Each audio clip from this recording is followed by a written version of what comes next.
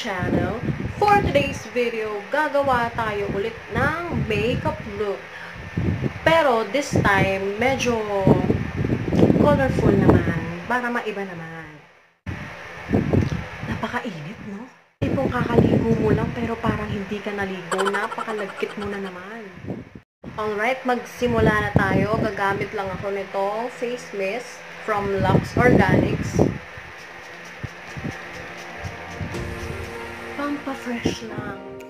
Kakaligo ko lang. Ang lagkit-lagkit ko na naman, day. Tapos yung electric fan, number 3 na, pero parang bumubuga ng apoy.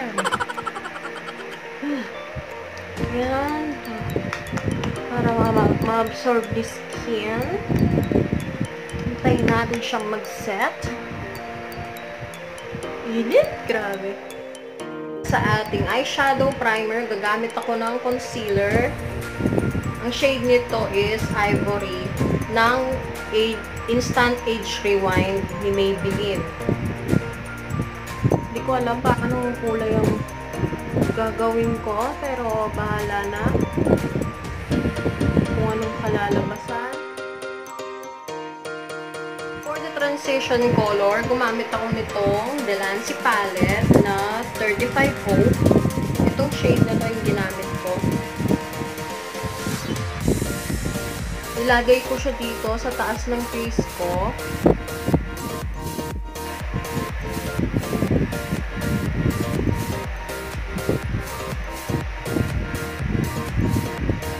Ba't ba may glitters ako dito na ano?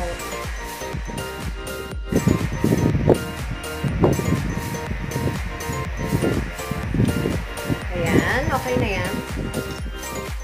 And then, from the same palette, gagamit ako ng kulay na to. Ayan, para siyang mauve.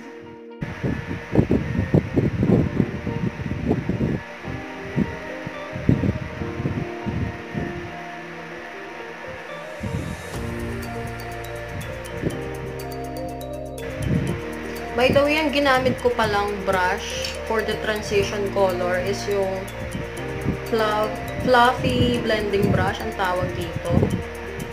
Tapos, itong ginamit ko is medyo flat shader brush na medyo diffuse siya.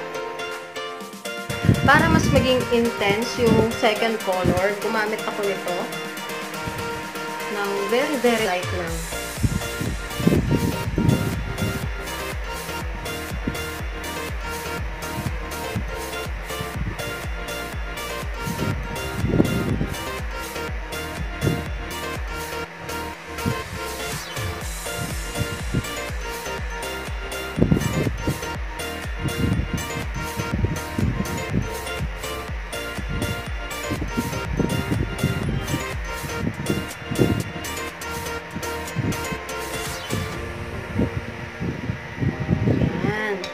Tapos, kunin ko ulit yung unang brush para i-blend yung mga edges.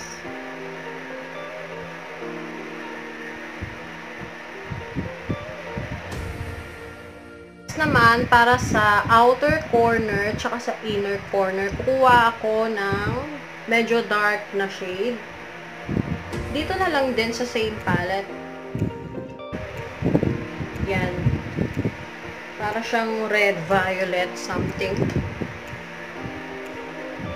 Tapos, gagamit ako nitong pencil brush.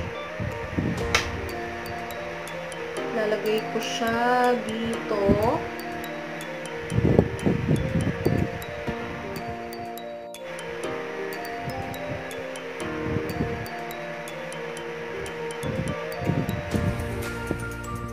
And then, sa inner corner,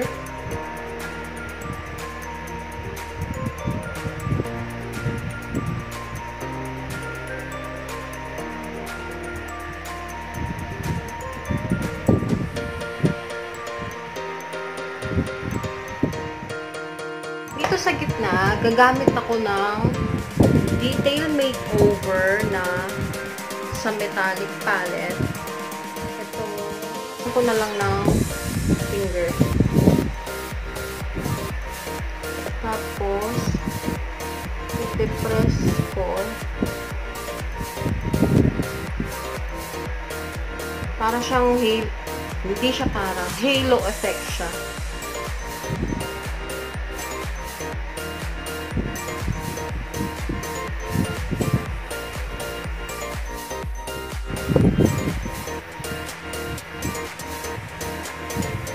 Maganda tong palette na to kasi kahit hindi ka na mag-foil, I mean, hindi mo nabasain yung brush mo, makulay siya. Kuha lang ako ng another blending brush. Malinis to guys ha. Hindi lang natanggal yung pigment ng eyeshadow dati. Blend ko lang siya ng konti.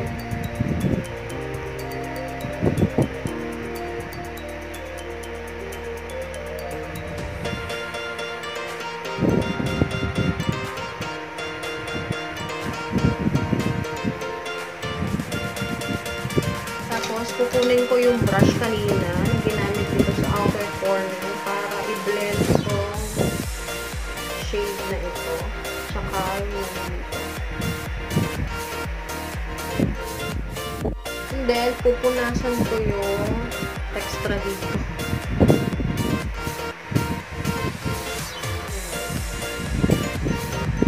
Using yung makeup remover na wipes.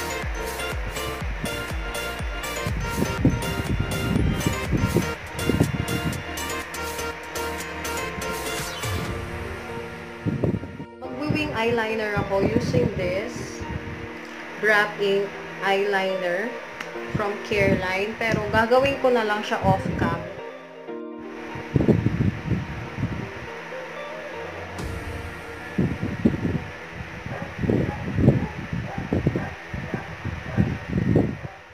Mascara using this Fashion 21 double, ang ano niya is, pangalan niya dito is double up mascara. Hindi to waterproof guys ha, pero maganda siya. Nililift naman talaga niya yung eyelashes. Tsaka maganda yung one niya, payat lang. Madaling abutin yung mga gilid-gilid.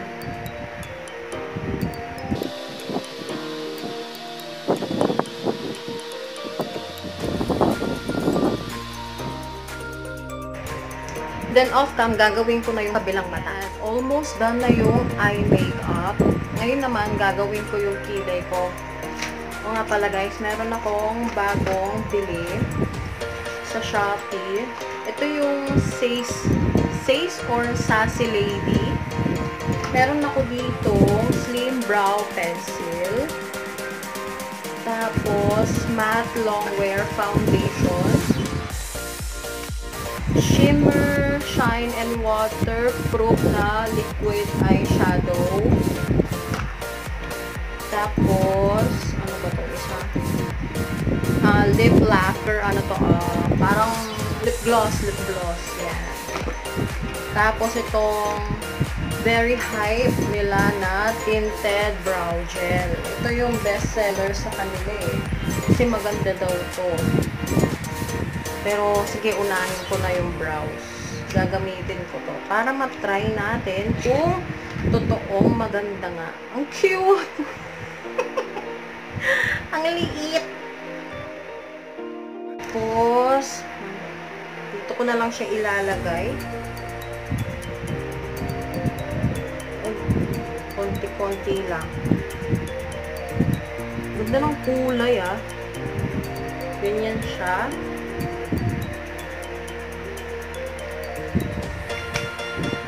Tapos, gagamit ako nitong brow brush na maliit, manipis. Konti lang, baka makapang. Okay. Hindi ako sanay gumamit ng ganito. Pero sige. Dahil maganda daw siya, itatry ko.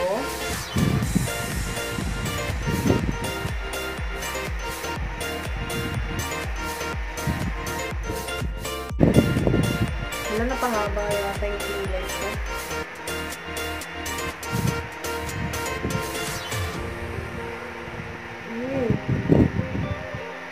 Hala, uy. Ang haba.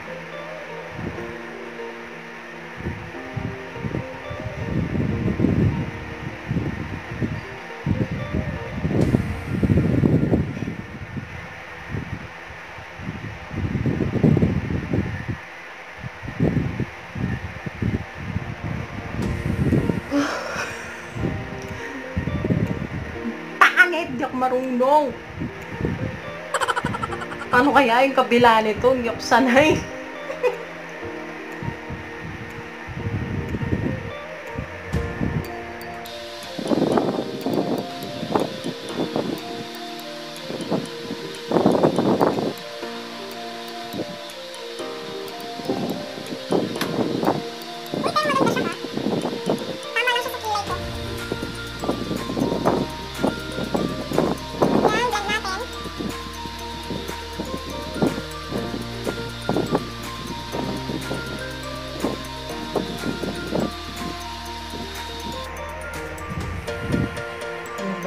Day. Sumobra yung buntot ng kilay ko. Lumagpas siya. Pero in fairness, maganda siya ha. Magkano lang to? Mura lang to guys. Nasa 120 yata or 100 pesos. Tapos ang sabi dito, smudge proof, long lasting, waterproof. Totoo nga ba?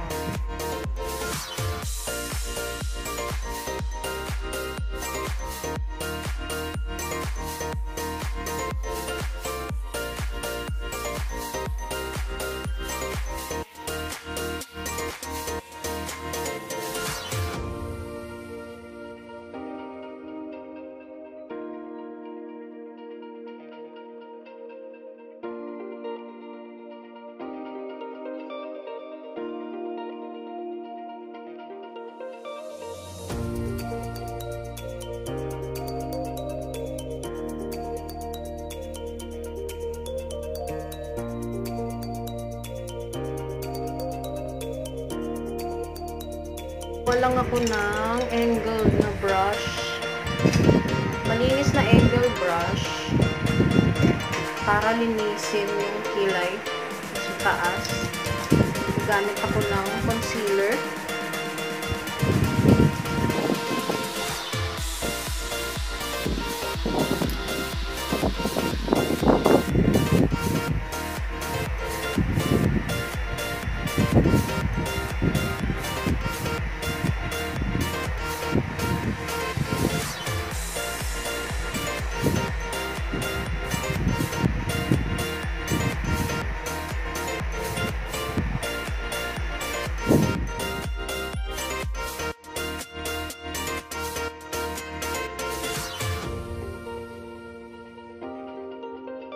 Proceed na tayo sa face. Gagamitin ko lang to ulit. No Shine Mattifier. Ay! Pumupusit. Para takpan yung mga namamayagpag na pores. Lalo na dyan, dyan.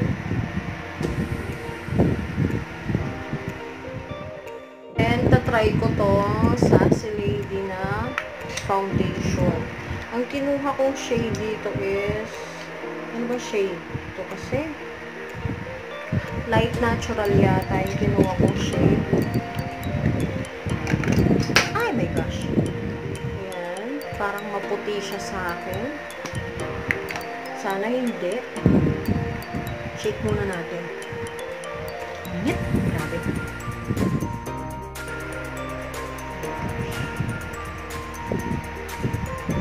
Maputi siya sa akin. Swatch muna natin. Puti yata dahil.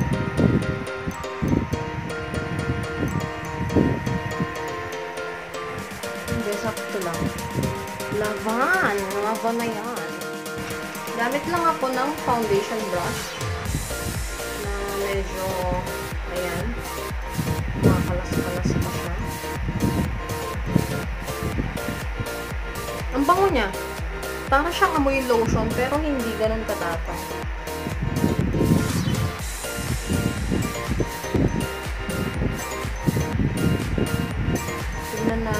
maganda yung coverage nito.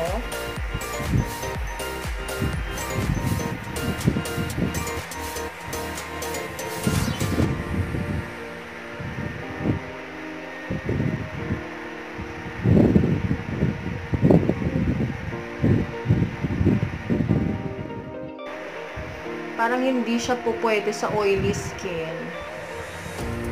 Hindi siya matte finish. Sabi doon matte finish eh. Pero hindi. Dewy finish siya. Ayun no, ang shiny niya.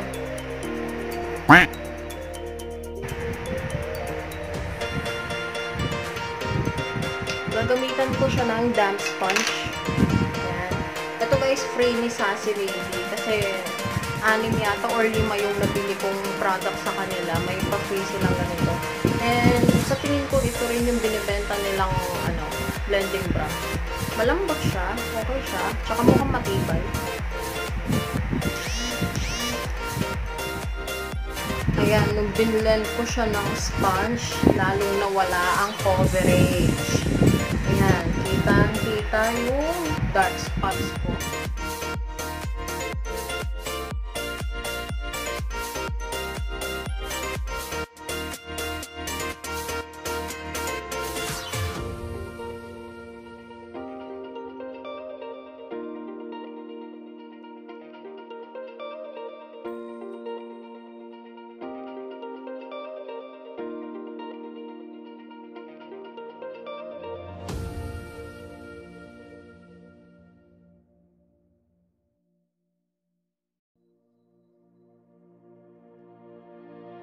Maglalagay lang ako ng konting concealer.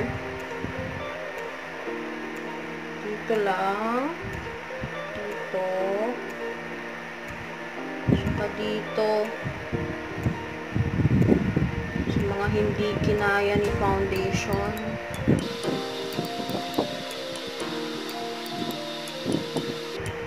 Medyo malagkit siya.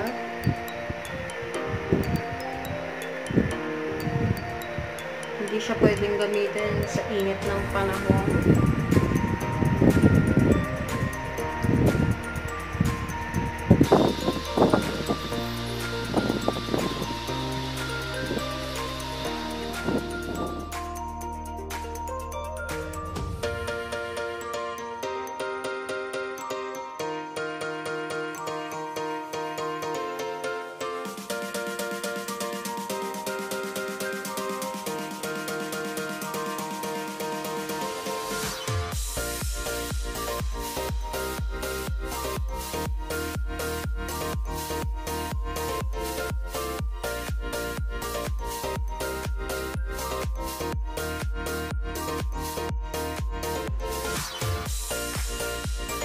Para ma-tone down yung foundation ko. Nagamit ako nitong Vice. Yung shade. Medyo dark naman. Kumpara dun sa foundation.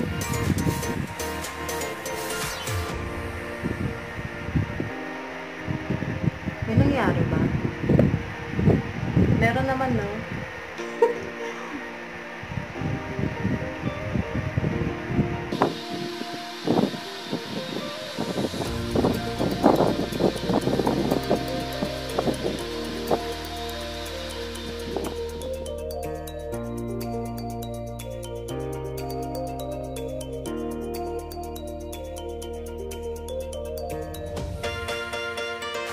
Lower shadow, kukunin ko lang ulit tong shade na to.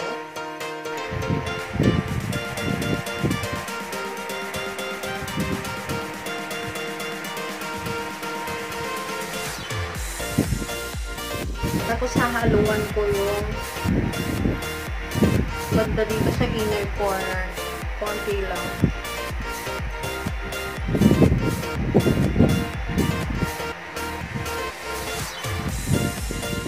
Check natin siya dito. So, may outer corner.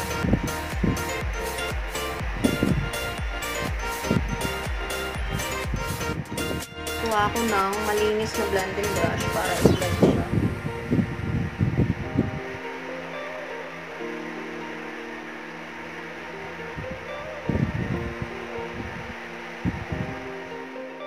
Maglalagay ako ng brown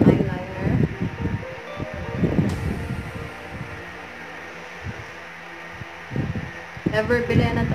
Ever bilena.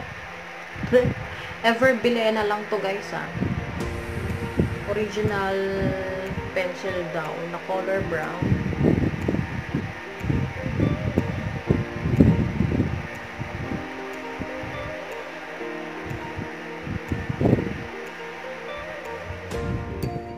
For the inner tear duct, lalagay lang ako ng shade na to.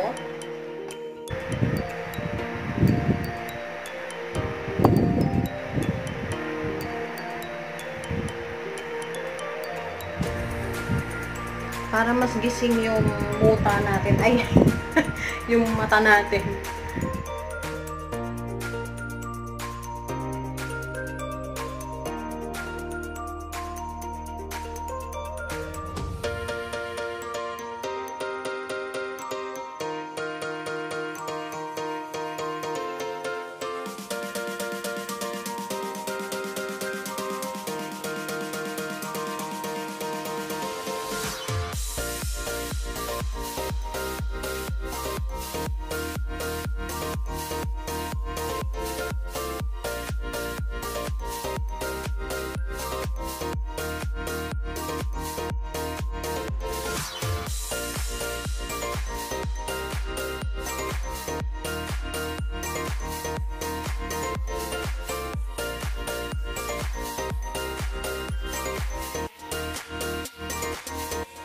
Gagawin natin ay contour from ingay advance.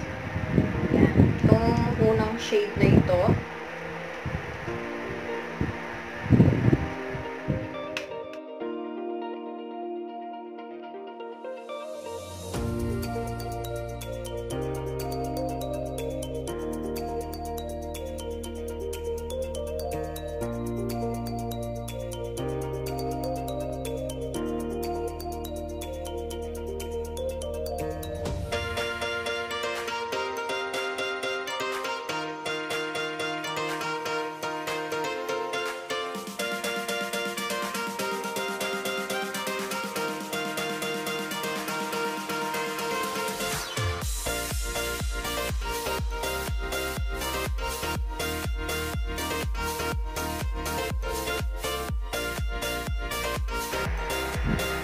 Iba talaga nagagawa ng makeup, no? Yung mga ganyan na mukha. Ngayon. Wow!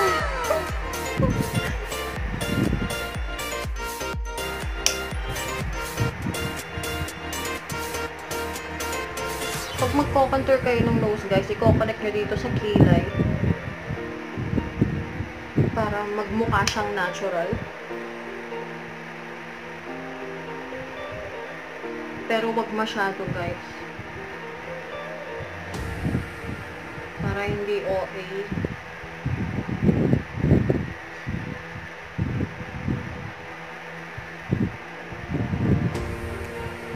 Yan, ganyan lang.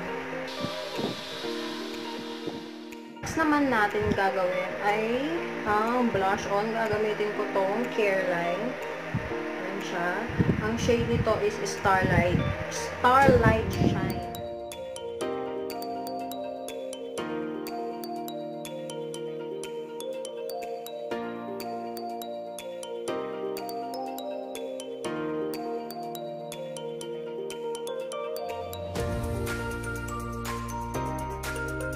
Next naman ay highlight.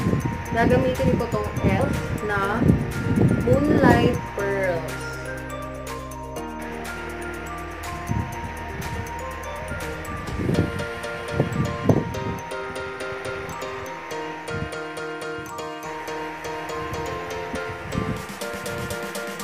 Bet ko talaga itong mga highlight. Lakas maka-fresh.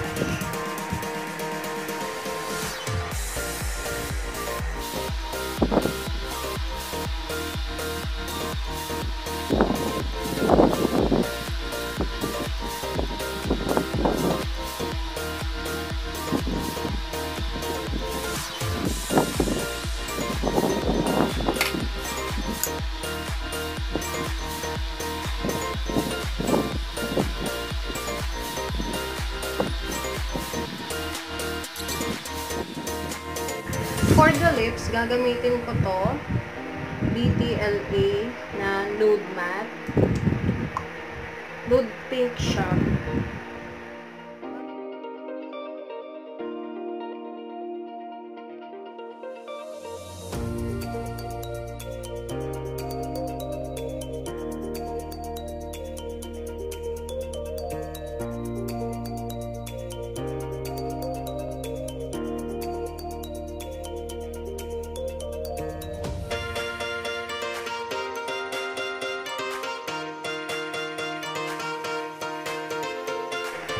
And then, gagamitin ko to, yung lip lacquer ni Sace Lady.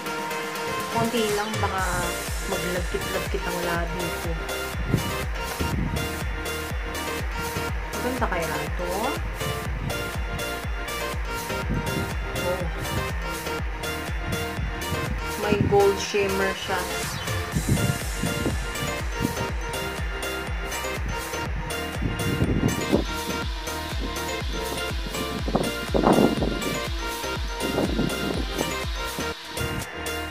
This is the final look.